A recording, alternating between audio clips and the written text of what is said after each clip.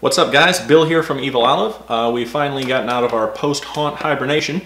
In the shop here for a couple of weeks now, starting to tinker for next year, so I thought I'd show you what we got going on. You saw these guys hanging out at Home Depot, almost 40 bucks in October and September I should say.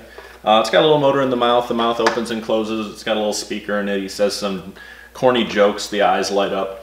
I didn't think too much of it. October was over with, I ended up going on clearance down to about $7 a piece. So needless to say, I bought about 9 of them and got these two done. Started doing a couple different things with. I'll show you what I did a little closer up. Most importantly is I underestimated what was inside these things. I'm going to pull the head apart for you on this one and show you what's involved inside there and what we're going to do with it. Also, potentiometers and their potential. Love these things. I'm going to show you how we're using it with these. They're very, very handy to have around. So stick around, we'll go through some things, and welcome to the Olive Jar.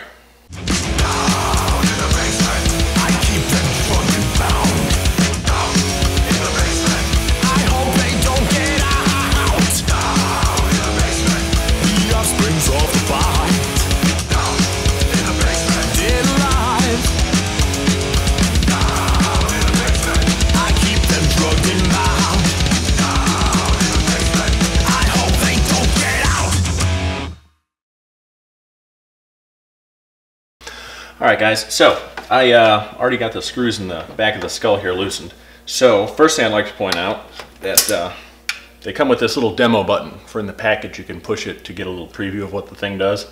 These come in handy for testing things. It's got a nice little plug on it. You could even take the plug off, split the wires, and you've got a little trigger. You know, for if you're splicing something together and need to see if it works or not. I always keep these around. I've already got 9 of them, so first bonus. Secondly, if you take a look, there are screws all over the place in here. It's amazing how many tiny screws they used to put this thing together. You'd think they would just mold it out of one solid piece, but it's actually quite a few pieces that they actually put together here. So I'm rather impressed with the quality of it. So what we're going to do is pull that apart. Now you can see in here, that's our little board. So that's got the little program stored on it to make the mouth move and all that, and it does also come with 3 AA batteries for everyone who likes to collect batteries. You never have enough of those laying around. But got a little speaker in there. It's nothing that impressive, but I save it just for if I ever have to do something like this. You know, it's kind of handy. You don't have to buy it. So I pretty much scrapped everything in the back half of the skull here, except from the speaker and the batteries, of course. But the little board, all the wires, I just cut them so this part can come completely out. And right in here is our motor. All it's going to do is move this guy here, which has a retention spring on it, which actuates this little armature that they got going to the lower jaw. It pushes it down, and then the spring pushes it back. The motors in here are 3.5 volts, which is kind of tricky for a power supply. Most people just get 9 or 12 volt power supplies. So what I ended up doing was going online and getting some of these, and this is a potentiometer. What this is, you got your power and ground coming in, and then you got power and ground going out to your motor. And what it is this little knob here goes from 0% up to 100% of power. So if you got 12 volts hooked up to this at 50%, it would be sending 6 volts out to whatever.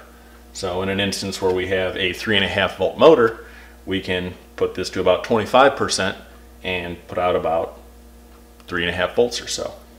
Any kind of power supply going to any motor, especially when you're jerry-rigging something like we're going to do here, just for the fact you don't have to have specific power supplies. If you have enough of these, as long as you pay attention to what current you got coming out, you should be good. One more thing before I forget again, if you're like me and you want to get something that looks really good and not have to pay a lot for it, the way this skull holds onto the spine here, it's got a little dowel, and that dowel goes through a hole in the spine. I'm going to do this eventually as soon as I get some time, but if you grind these off, the skull does ride on 2 lips on the spinal column here. So what we're going to be able to do, grind that off, is have a skull that can turn. Simple linkage going from the lower jaw motor to say the collarbone. Whenever the jaw drops, that's going to make the head want to turn. So you could get a turning skull pretty easily out of this setup here. And also all the joints in here, are all ball and socket joints. Believe it or not, they're just screwed together. If you have one of these and you take it apart enough, you'll notice that the hands at the top, the right hand is on the left wrist and vice versa, which when it's up like this, you couldn't tell, but when you take it apart to drop the arms down, it's pretty obvious. But I was able to pull it apart and turn them around, interchange the left to the right, and get it to look normal, because on the back here it's got all these screw holes obviously, but on the front it's nice and smooth. So what I'm going to do really quick is just show you. This was our potentiometer. On the back it does show you where your power comes in. Power comes in and goes out to the motor. So I put these little pigtails on here with these CCTV terminals. They got the little terminal screws on it, so it's really good for mocking stuff up. Nothing permanent. You can pull it out real quick if you need to. 12 volt, 2 amp power supply. Voltmeter on. Get this up so you guys can see it. So I got 12 volts going in, and I'm going to put my leads on my out terminals. So all the way counterclockwise, which would be almost 12 o'clock, which should be about off. We're getting 2.3 volts. We go to about 3 o'clock, we're getting 3.5. 6 o'clock is about 7. And if we go all the way around, almost back to 12, we're at 12 volts, obviously. So we're going to set this, because our motors, which it'll say on just about any motor that you find if you're pulling something apart, it'll say what voltage it's rated at. These are 3.5 volt motors. So I'm going to get this to about 3.5, about 3.3 volts, which is almost 3 o'clock on that, on the dial. Ideally, I'm going to have a Arduino board hooked up to this, and that will control it. This will only allow so much voltage to go through, whether it be a 12 volt or a 9 volt power supply I have put up. I'll have to tweak this to match it, but then this will allow for the correct voltage to go through. So on the motors inside the skull, I put a couple of leads. I put some speaker wire just because it's a little more durable than the super tiny wire that they put in there. So this just plugs right in, super easy. Now whenever I hit this, it's going to go through the potentiometer. It's going to turn that 12 volts down to 3.5, and it'll drop the mouth, just like that. So when I have it hooked up to my board, whatever sequence I have, I'll have to, take into account that the spring on it's going to bring it back. So if I'm syncing it up to a voice, it'll take a little bit of time to program it all. But if it's just a scream or just a pop scare for a bunch of mouths to drop at once, that's all we need. Do the same on this one. And that one drops. So pretty cool effect for, a $7 prop essentially. If you're wondering, this one here I wrapped with plastic wrap and then hit it with a heat gun. I did a couple different layers, and then I went through and airbrushed the colors on. I did a little more detail around the lips and that. This one was supposed to be kind of a smoky, slow cooked corpse, and this one was to be kind of a charred, gooey, nasty, down to the bone, wet corpse. And this one was just silicone caulk and paper towels, and then painted and went over with a gloss finish. I want to say these were like $2 a piece on eBay.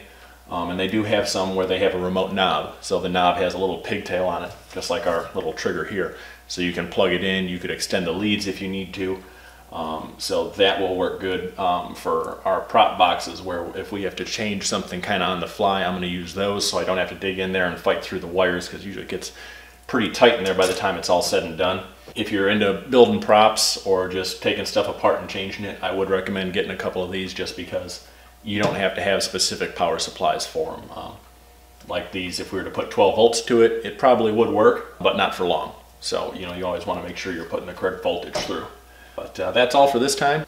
Like our channel, follow us on Facebook at Evil Olive Productions. If you want to see more of what we do at our haunt, the haunt page is Malice Haunted Attraction, M-A-L-I-C-E. I will put a link in the description. Thanks for thinking inside the jar.